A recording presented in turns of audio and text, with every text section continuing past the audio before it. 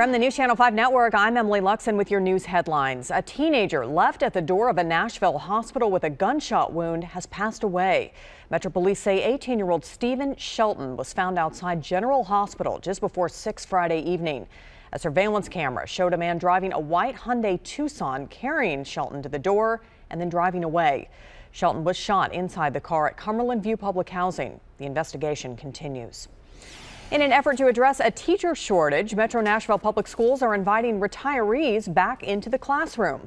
The school district held a retiree recruitment fair at the Martin Professional Development Center.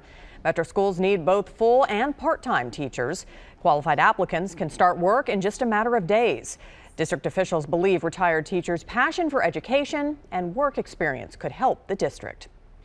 There are more ramp closures this weekend on I-440. That includes the southbound exit to Hillsborough Pike from 440 East and the northbound Nolensville Pike on-ramp to 440 West. Both will be shut down until Monday morning.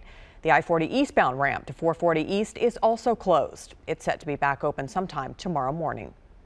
And now here's meteorologist Henry Rothenberg with a look at your forecast. Emily, another cold night out there, clear conditions. Don't forget we fall back tonight as daylight saving time comes to an end. 6:11 on Sunday. That is when sunrise occurs. Temperatures in the 30s. We'll be in the 50s by the afternoon, but sunset now at 4:49. Tonight, going to be chilly, falling to freezing in the city, 20s in outlying areas. 7-day forecast, 56 for Sunday, 60s, but then we cool down again by the end of the week, courtesy of another strong cold front.